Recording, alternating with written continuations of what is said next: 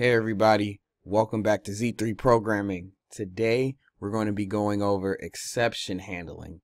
Exceptions happen when a problem occurs within your program, and depending on the reason, the program cannot continue as expected and the exception can crash your application. So we're going to go over how we can handle those exceptions, okay? Let's get to it. We're going to start a new project. We're going to call this console app exception handling. Okay.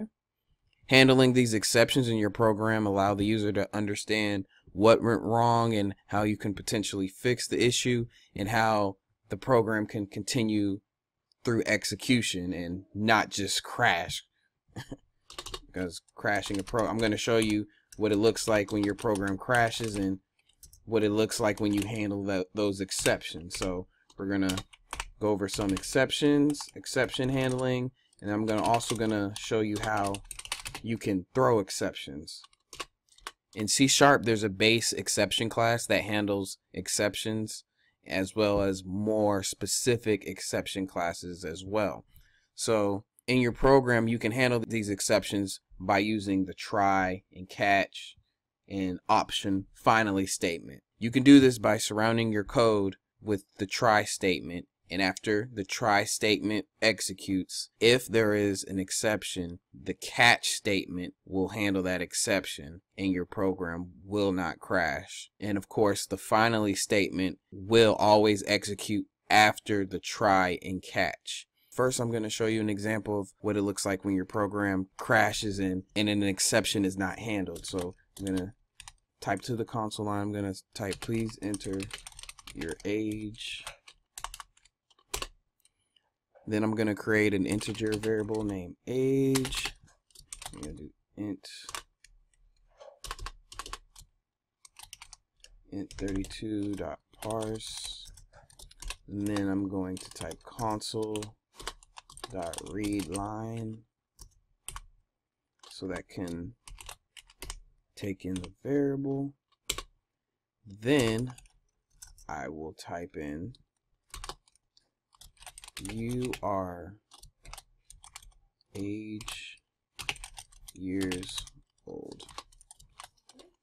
Okay, so I will go ahead and run this program real quick. Please enter your age. I'll type 100. You are 100 years old. That worked correctly. Now I'm going to show you what happens when an exception is unhandled. I will type in YOLO. Please enter your age, YOLO. System format exception. Input string was not in the correct format. So you can see the program crashed. An exception was unhandled. Now we're going to rearrange this code so this does not happen. So what I'm going to do is I'm going to highlight this, and I'm going to surround this with the try and catch statement. I'm going to go to snippet, surround with, this is just a shortcut, try tab. Now you can see the try statement. Our code is surrounded by the try statement. We have a catch statement. This is our exception that it will catch. We will name this exception EX. Now I will write out the exception details to the console. So I will do error. I'll type error message. I'll type ex.message. Message is a very useful property that is within the exception class, and it will give us details of the specific error that occurred. So I want to print that out.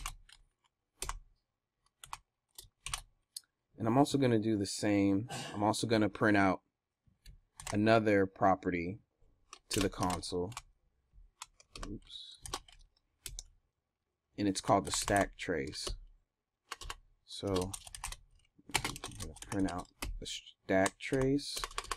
So I'm going to stack trace. And the stack trace just basically tells you what line the specific error occurred. So that's helpful information if you're trying to debug it and trying to figure out where it is and how it happened. So now you can see we entered in the try catch statement. We'll see what will happen now. Please enter your age. I will type 100. You are 100 years old. It worked correctly. Okay.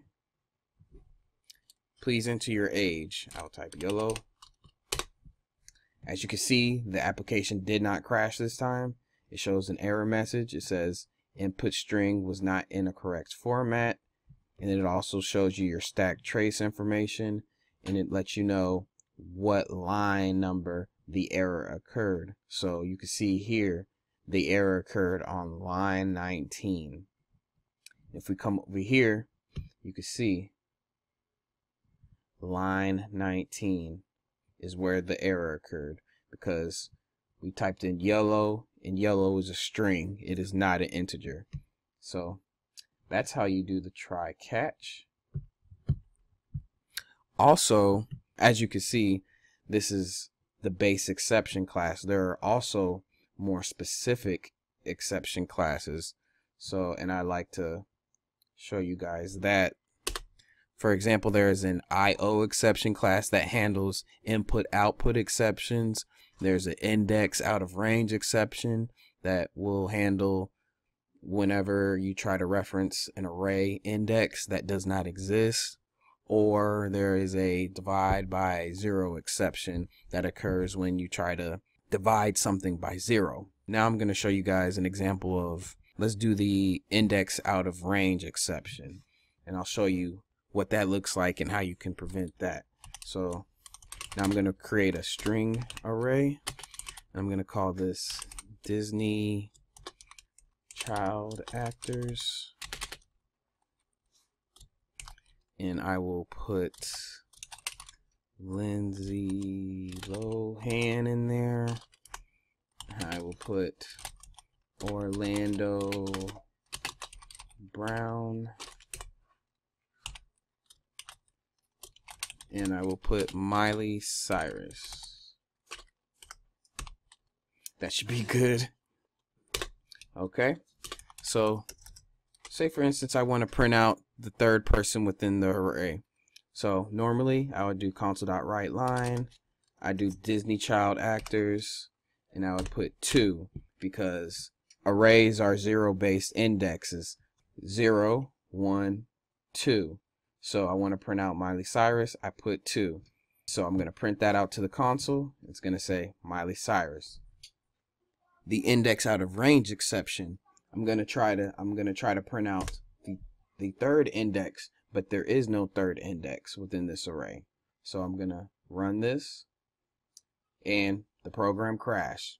Exception unhandled, system index out of range exception. Index was outside the bounds of the array. So now I'm going to put this information, surround it with the try catch statement, so this doesn't happen.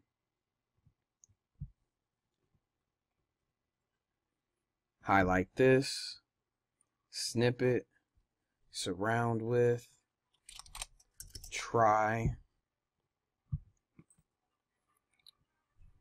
I'm going to change this to index out of range exception, EX. The console writeLine, EX message. Now we're going to try to print this out. Oh, actually, before I do that, I want to use the finally statement, because we did not use that earlier. This will execute no matter what, if an error or an exception is caught or not. Whatever is within the finally block will run. So I'm going to write out to the line. I'm going to say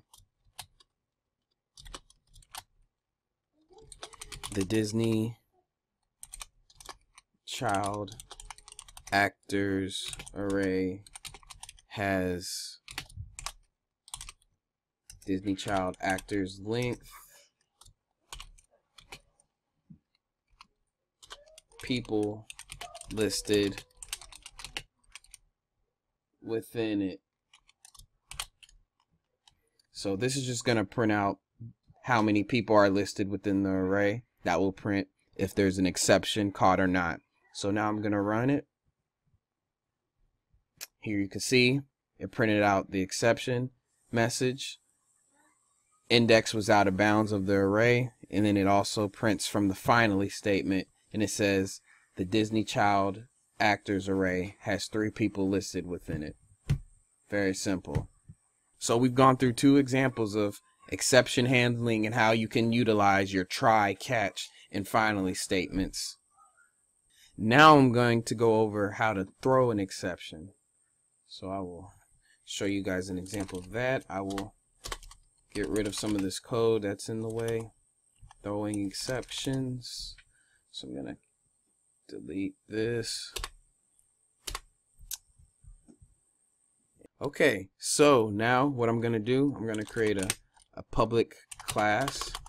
And I'm going to call this student.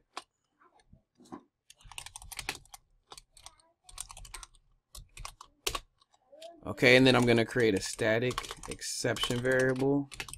We're going to create our own exception, and we're going to call this not valid name. And then you're going to equal that to a new exception.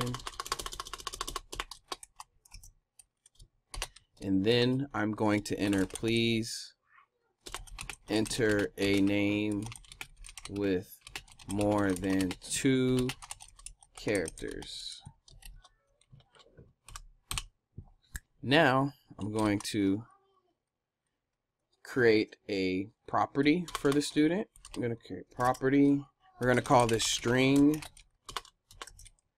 name. Then I will create a constructor, public student. Then I will put string name. Now I'm going to create an if else statement. I will do if name dot length is less than or equal to 2. I'm going to throw the not valid name exception. Okay, this will all make sense soon. I'll do else name equals name. So basically what that means is whenever we set this student constructor, whenever we enter a name, if the length of that name is less than or equal to 2 characters, we're going to throw this new exception that we created. If it isn't, we're going to set that name to the name property that we have for the class student. Okay, so now what I'm going to do, I'm going to come into the static void main, and I will enter in a try catch block. I will create a new student, do student, then I will call that student, that variable, and I will name this student Bobby. We will write to the console, and we will say student.name to string. And that will print this student's name to the console. In the catch statement, we're going to do EX, name that exception EX. Then we're going to write to the console EX message. Then we're going to write EX stack trace. Okay, so we created a new student, Bobby. Then we're going to write it to the console, his name. If an exception is caught, we're going to write the message in the stack trace to the console. Let's see what happens. I'm going to run this, and it prints Bobby's name. An exception was not thrown because Bobby, that name, that length is greater than or equal to, is greater than 2. So now what I'm going to do, I'm going to change this student's name to Bo. Now we will see what will happen. Please enter a name with more than 2 characters. We have an exception stack trace finds the error at line 20 and line 34. Line 20, you can see the name dot length was less than or equal to 2. It threw the not valid name exception. Line 34, it tried to create that student and it didn't take their name because it threw the exception. That's it for exception handling and throwing exceptions. If this video was helpful, please like, comment, subscribe, and see you guys next time.